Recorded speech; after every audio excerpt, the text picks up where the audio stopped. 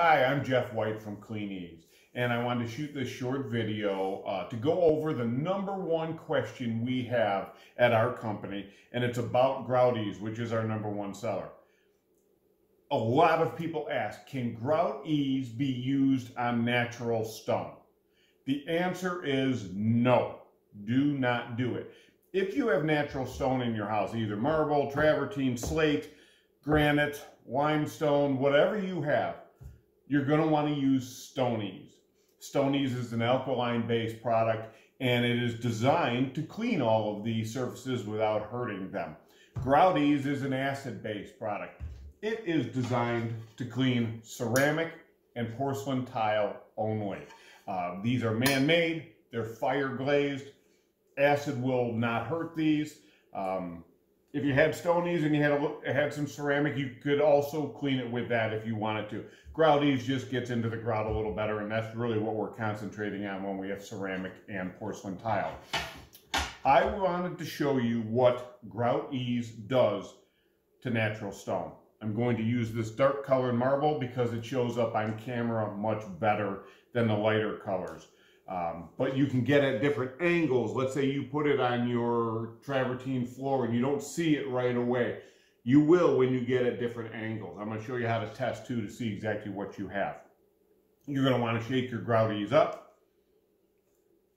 And if you apply it to ceramic and porcelain, nothing happens. It could sit there forever, and you wipe it up, wet towel, and you're good to go. If this touches natural stone, this is exactly what happens pretty instantly. Sometimes it takes a little longer, but it happens pretty quick. It is foaming and etching it right now.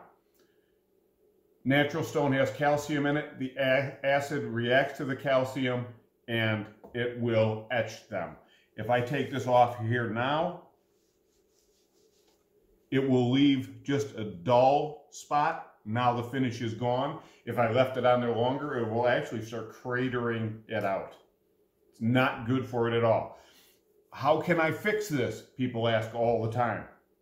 You got to have it polished out. There are some home kits. I've never tried them. I was in this business for years. We would take diamond bits, high-speed grinders, and polish down or grind past the etch mark and then start polishing it back up. Usually if it's on a floor, you kind of have to do the whole floor now because it all has to be the same sheen and the same brightness for your stone. So you want it to look nice. This, easy as that. It just comes right up on ceramic and porcelain. How do I know what I have? Well, you can kind of go to the internet, take a look at pictures. If it's marble, it's got veining. Most granite has specks in it. There's a lot of different stones. What I tell you to do is, let's say you bought Grout-eez by mistake.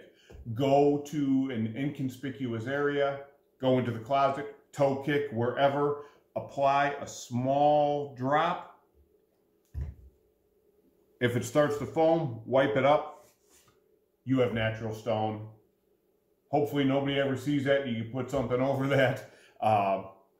Let us know and come back and get some Stone-eez. I hope this answers the question. Grout-eez should never be used on natural stone. Thanks for watching. Have a great day.